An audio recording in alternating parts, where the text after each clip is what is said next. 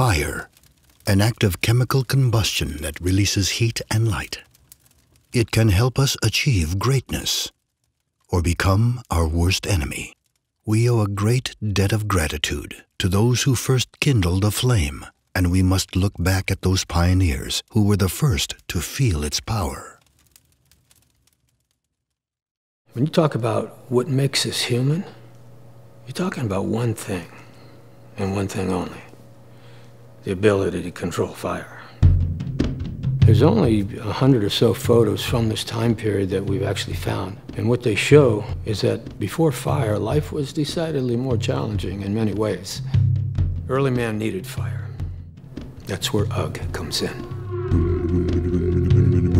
We analyzed these pictures and we found out that Ugg was an average, perhaps a below average caveman. He was really struggling, you can tell it from the pictures. We came to the conclusion that Ugg was cognitively challenged. But for all of Ugg's shortcomings, he was about to make the single most important discovery of his time. One day, Ugg was enjoying some leisure time in the cave, throwing rocks at the wall. Then all of a sudden, there was a spark. And that spark landed on some dry brush at the bottom of the wall. Ugg was scared. Oh, fuck! He had never seen this thing, but it grew and it grew and it grew. Ugg had discovered fire. All of a sudden, everyone wanted a piece of what Ugg had. If you wanted a cooked meal, if you wanted protection from predators, if you wanted to stay warm at night, you needed Ugg.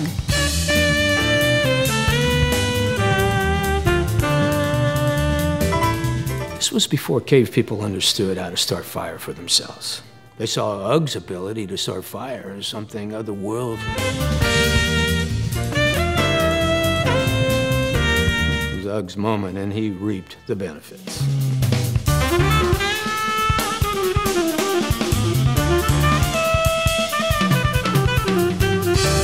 For as important as Ugg is in this story, you have to remember, at this point, fire was changing things for everyone.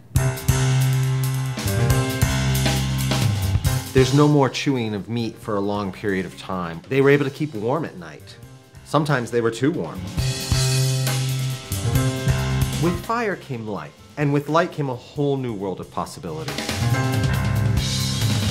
You had, for the very first time in human history, small groups of early humans protecting themselves from predators.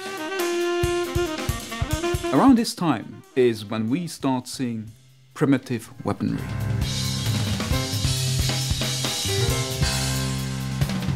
They could eat when they wanted because they could cook when they wanted. So instead of just having one meal whenever it was available, people were having 2, 3, even 4 meals a day.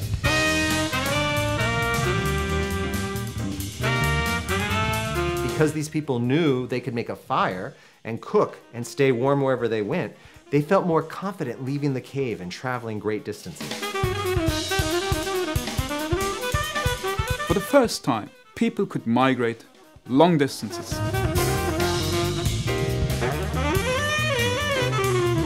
This is a period of time in human history where you start to see more and more sophisticated methods of communication. You've got mail. This is where people began telling folk tales and stories and sharing ideas. While this period brought about so many advancements for so many cave people, for the caveman who made it all possible, fame didn't last long. This marked the beginning of Ugg's downfall. It didn't take long for people around Ugg to start fires of their own. Ugg's refusal to embrace change ultimately led to his demise.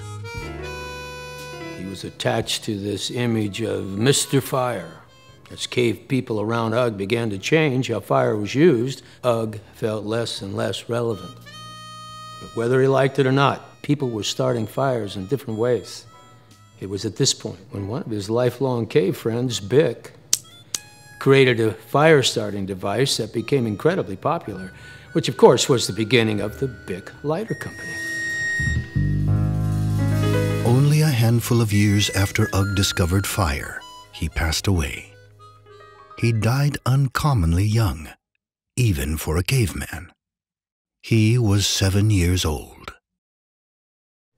The story of fire and its origins is important because it tells us who we are, where we come from, where we're going, where you're going, where me go from, where you from me, you, me, come, go. Where is fire headed? In the future, fire will not be a process of chemical combustion that produces heat and light. Fire will be a series of ones and zeros, nothing more than a concept existing within a simulation of reality created by sentient machines. Kinda like the Matrix.